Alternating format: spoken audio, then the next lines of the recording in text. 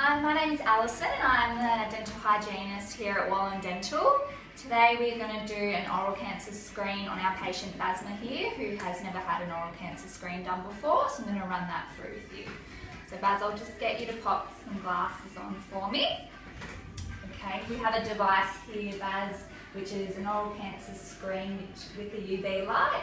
So what that does is picks up any suspicious lesions that may be going on in the mouth. Hopefully there's nothing.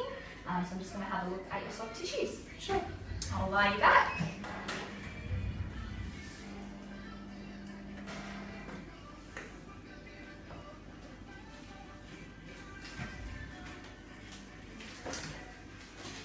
So first, Basma, I'm just going to examine your soft tissues just by having a look.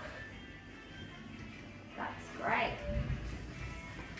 I'll get you just to poke your tongue out for me. Excellent, and over to the left. Great, and back to the right. Great, and to the roof of your mouth. Very good. So now I'm going to do the same thing with the oral cancer device. It is a UV light, but it's painless, and it's just going to take about 1 to 2 minutes, okay? Yep. Excellent. So same thing, I'll just get you to open really wide for me.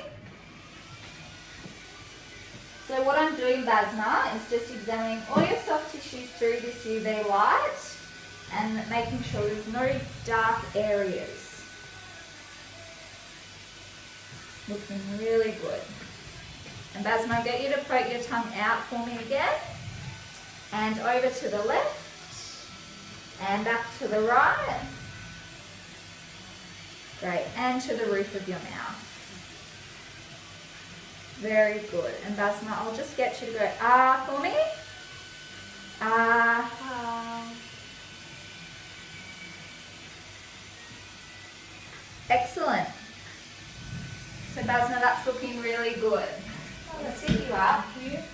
So this oral cancer screen we usually do every 2 years. So every other time you come in, we would just visually inspect your soft tissues. Everything's looking good.